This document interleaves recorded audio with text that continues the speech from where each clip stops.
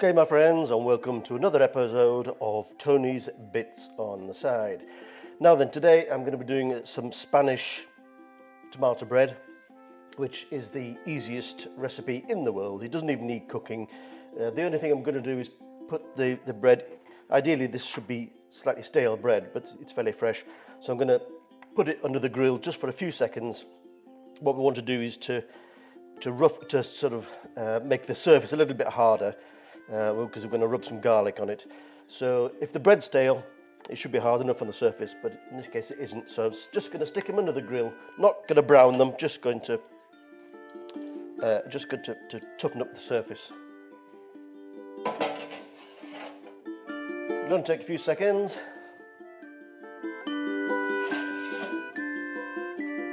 Okay, that's done.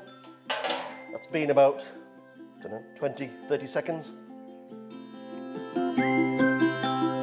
So, 2 slices of bread, 2 halves of a clove of garlic, rubbed over each slice. Let's use both of them.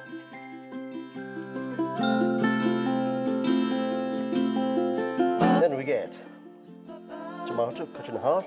Now you want to try and squeeze this and get the juice out.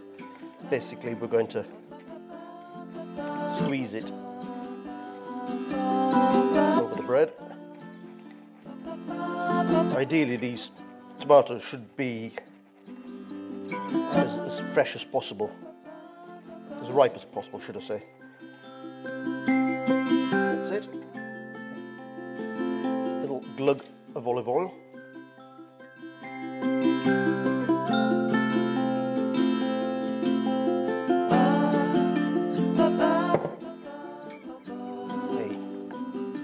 Sprinkle of coarse salt, and that, my friends, is the dish.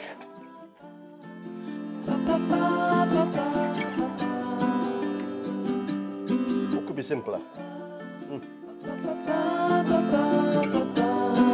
Oh. Never has anything so simple tasted so good.